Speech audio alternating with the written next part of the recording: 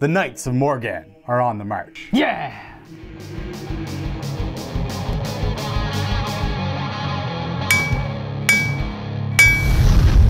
Anvil of War!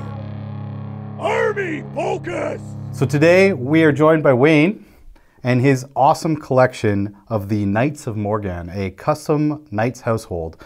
He also have a battalion detachment, give or take, of Space Marines, the Hunters of Oreon. Hunters of Oreon, yeah. So beautiful models, and this was a custom creation by you. The household's custom, the Space Marine chapter's custom. Yep. The models are customized. Yep. So let's go into the sort of the lore behind your army and your factions here. So tell me a little bit about your this homeworld that you've created for these guys. So I'll just kind of go back through the entire genesis of it, because the Space Marine chapters and the Knights are kind of intertwined in their history. So they're from the planet Oreon, which is essentially a Pandora world, and was settled by people of, let's say, Scottish descent from Earth at one point in time. And then during the Long Night, like many other Imperial worlds, they descended into some sort of primitive nature. So the locals are of a barbaric, kind of druidic, Celtic kind of culture. At some point in that time, a knight household was founded on their world. These guys from the Knights of Morrighan. And they essentially patrol the woods, protecting the locals from many of the monsters that would otherwise beset, ruin, or destroy their worlds from the deep wilds. These guys spend so much time patrolling out in the woods that leaves and seeds and stuff start to drop on the back of their armor, and the aggressive fauna just simply starts to grow upon their armor, kind of making them one with the woods. And they're so common and they're so regular that even the animals have come to kind of accept their presence. So you have a lot of the little critters who are floating around with them. Yeah, you've got little wood elf sprites that you've converted and thrown on here all over. Very bright and glowing colors, very Pandora from Avatar inspired. So then they protected the world until the Great Crusades, when the planet was discovered and brought back into compliance by an unknown Space Marine chapter at the time, and a Space Marine bastion was built upon the world. The world itself is not of a lot of strategic importance. So at the outset of the Horus Heresy, the planet was abandoned by the Space Marines and largely once again forgotten from Imperial history for a number of years. Later, upon its rediscovery, the Administratum decided that they would found a Space Marine chapter in the area again, within the bastion that had since been overgrown by the woods. And so now the Space Marines recruit from the Druidic people, as well as inherited a lot of their cultures and similar cultures to the Knights, including intentionally growing things on their armor as sort of like a sign or a ritual that the world has accepted them. Would you say it's kind of like a death world, essentially? In more ways, yes, I would say. It's not a happy place to live, even though it's it would be a rather beautiful place, but between the fauna and the animals and stuff, it's not a happy place for primitive humans to live. So tell me a little bit about the inspiration. Where did this all come from? What was the inspiring factor for you? Did you really like, tree ants from Lord of the Rings, or? So yes, I did very much like the ants. They were always one of my favorite parts as a kid. And I think I always kind of wanted to play wood elves in fantasy, but I never got around to doing it. The real inspiration came probably about 4 years ago when I found a picture online. A guy did a one-off set of a Terminator as a druidic Terminator. And I tried to track the guy down and never could find him. He didn't seem to do any of the other work on it, so just kind of a one-off. And so I decided to do up a couple Space Marines of it, see if I liked it. And then I'm like, oh no, this looks really good. And so then what have I done? And so then I had to do a whole army. And so I ended up doing a whole army. Then at some point in time, I got a Knight box. And at the time, I really wasn't into Knights. And I'm like, well, what do I do with this guy? So I decided to do this guy. He was your first? He was the first. He was, at the time, he was actually the last of his household, because I was only going to make him like a free blade. Okay. So he was Abernath, the last of his house. Boy, were you wrong. Yeah, boy, was I wrong. So I did him up kind of just to join the Space Marines. I didn't know what else to do with him at the time, and I wasn't really planning on expanding. Then a number of years later, friends of mine from my group, they kept harping on me, hey, you should do a whole night of these guys, a whole night of these guys. So about a year ago, actually, about now, I decided to do up a full night army of these guys for Las Vegas Open in January. Okay. So over the course of... That's ambitious. Yeah.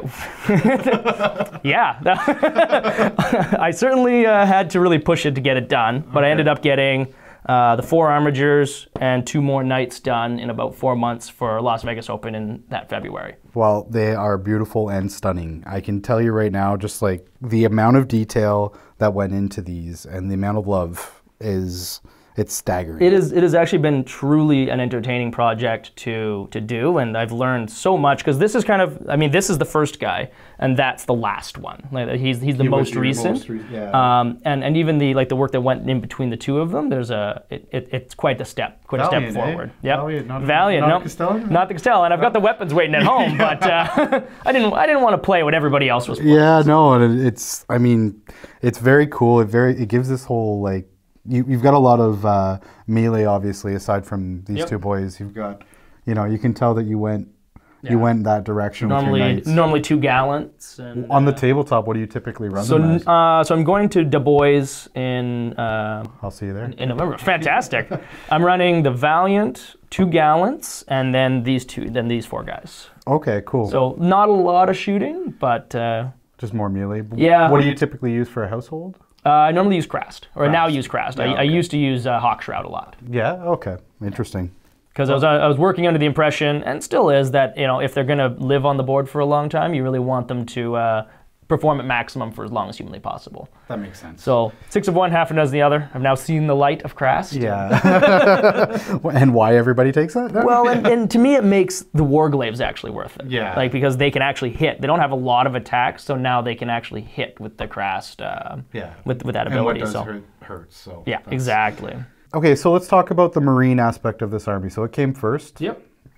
So I really liked what I found online, found that example, and then I painted up a couple test models, and it just looked so good, and my friends were like, oh God, you gotta do a whole army of these, and so I started working on it, and the project just kind of evolved naturally on its own, adding one thing after the other. So you base them on the Space Wolves, just because of the kind of druidic absolutely, culture. yeah, the Celtic theme, and I like the close combatiness of the Space Wolves and such like that. Well, and I guess it does make sense. It ties in with the overall lore and the world that you've created for these guys. So they're devout to the Imperium? Absolutely. They're loyal, okay. Without a fault. Yeah, so they're not Nurgle. They are not Nurgle. So, yeah, let's talk a little bit about the conversions and everything that's on your bases. I can say right now that you have probably some of the most stunning bases I've seen on like individual models for some time. So, So I'll start with the paint job, kind of. So the paint job is actually, when we get close enough to see it, all the runes are meant to indicate individual battles, and the dots are meant to represent kills in those battles, in theory. So you get kind of like different colors of dots represent different types of things that it's killed. And so these guys, being knights, and they've lived a very, very long time, are covered from head to toe. Yeah, they've got the hundreds. On a lot of my Space Marines, like the tactical Marines, they're not covered in head to toe. They've got a couple, but not tons. Whereas the veteran guys are covered head to toe as well. For the bases, I'm a huge basing fan. I think it really completes the army. It builds the army, and I almost put more time thinking about basing than I do the army itself. For instance, I've got a Custodes army on my desk that I've wanted to build and paint for almost 2 years now. You're doing the green glow and everything. Yeah, the green glow. But it took me nearly a year and a half to decide on basing. Okay. Because I could not get over the hump of where I wanted my Custodes to be fighting, what I wanted to describe them as. So I finally settled on something I like, but a world, essentially. I got tired of them not being painted. So I put a ton of effort into these. Kind of, they're marching through the forest floor of their world. They're on patrol or whatnot. And especially for the Valiant, I took a lot of effort going on hikes in Gatineau. a park not far from here, just to kind of like what a real forest floor actually looks like. I kind of winged it on these other ones. Yeah, I can actually see this, yeah. But I took some photos and how the rock looks with the lichen and stuff, because I think it really fleshes out the army. Where are they fighting? Who are they fighting? Why are they there? It really completes the model. Yeah. It completes the model. It finishes the story, right? The more you put into the basing, the more you put into the effort of just the little details. Like when you're looking at not just the base, but the model and how you kind of had all the foliage kind of grow up. I'm guessing that you did a lot, like I can see a mixture of pieces here, but some of the root structures and the vines and everything on the models, that was done with green stuff? Correct, yeah. Okay. So these guys have roots and vines on their tops done with green stuff.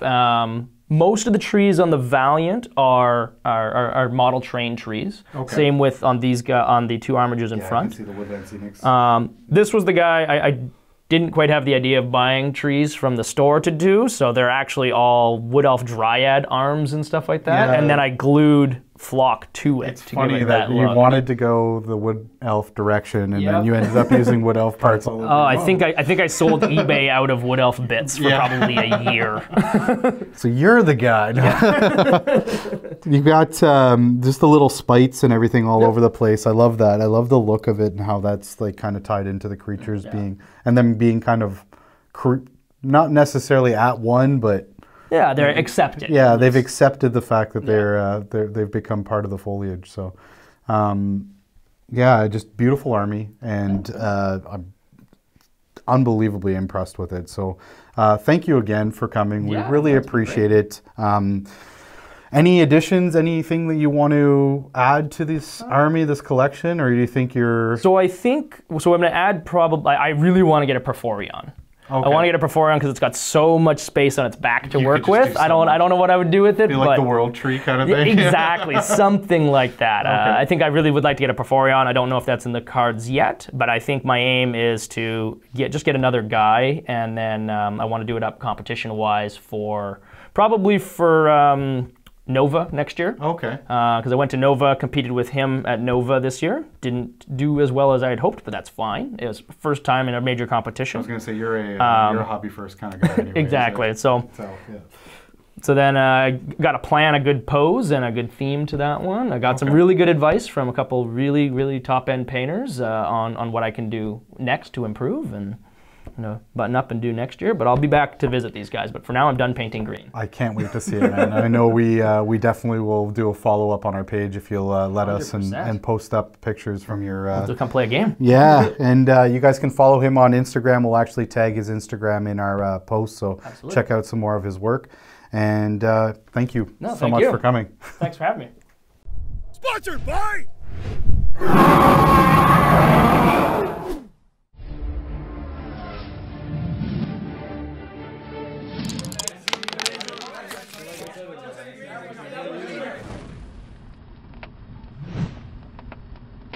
Thanks for watching Anvil of War Gaming. If you guys want to subscribe to the channel, you can click the icon here. Alright, and the best painted. Let me tell you, this army got a lot of talk. It's fantastic. Wayne Shelson. Thank you so much. That's crazy. I played him around. Yeah!